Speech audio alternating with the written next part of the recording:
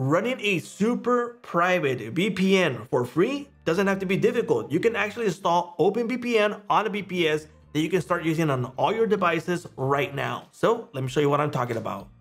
Hey, what's up everyone? So this is OpenVPN and I am actually running it on my Mac right now using it on a VPS.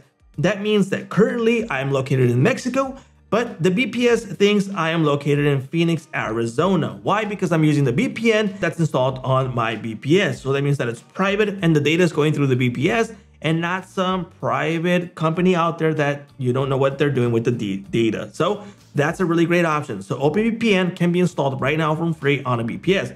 Now, the easiest way to do so is with the sponsor that I'm actually going to show you right now, which is Hostinger. So if you plan to grab a Hostinger plan, you can go ahead and install OpenVPN really easy with a one-click install. Now, if you plan to grab a VPS, I recommend jump over to the link, go to services, go to VPS hosting, and select the VPS that fits your needs. I would recommend KVM2 and above for this usage. And if you plan to use this on several devices or several team members are going to use this, I do recommend that you jump into KVM4 or KVM8. In this case, let me show you KVM2, which is $6.99 a month.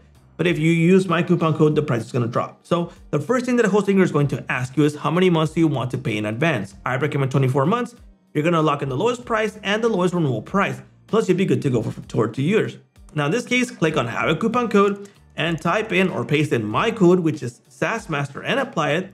The price is going to drop to $150 with 98 cents. That's for 2 years paid off, and you would have your own private VPN on a VPS. So pretty cool, right? Now, what to expect with the VPS? So right now, this is installed on my own VPS, and since OpenVPN is super powerful, you get the option to install it on your devices. So in this case, I have it installed on my Mac OS, and if you click on this little button, it will come pre-designated with the details. You will just have to add the password for it to start working right away, like it is right now. I can go ahead and turn it off if I don't want to use it, and we're good to go. You can add more profiles here. As I mentioned before, it'll ask you for the URL or upload a file with the details. Now, it's available on all these devices, so you're practically good to go. Now, what to expect with the connections? Well, you got connection profiles that you're gonna be able to view here everything that's going on. So you can go ahead and add a new profile, which is super easy. You can change the password in case you wanna do that. And you can go into the admin portal to tweak everything that's going on with the VPN, including what I would recommend creating a new user. So I do recommend that you create a new user and you don't use the default one, which is OpenVPN as the username. So I would go ahead and create a new one with an admin access, and I would go ahead and delete this one, and I would just say do that for security purposes, okay? So it's just super easy to create a username right here, give it the access that you're going to provide it, and you would be good to go. Now for the status, you got the status overview for details, what's going on right now, the current users. In this case, I logged out right now, so it's not using it. The log report. So again, a lot of details available here. Configurations for the clusters, the TLS, network settings, VPN settings. The only reason I'm showing you this is because I want you to see that this is really powerful and you're gonna get this for free since it's open source.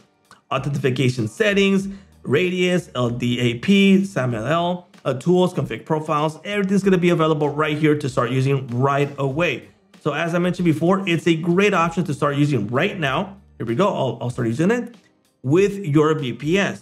So it's now activated and it's now using the IP from the VPS. So it doesn't know where I am if I am searching around the web, if I'm doing things, because it's using VPN connections. So it's a fantastic option to use if you want to have privacy, if you want to take care of your own surfing without using a third provider company that will know what you're doing. Even though they'll say they don't, you'll always have that risk of them sharing the details or something like that. In this case, you are hosting it. So definitely recommend it, and it's super easy to install with Hostinger.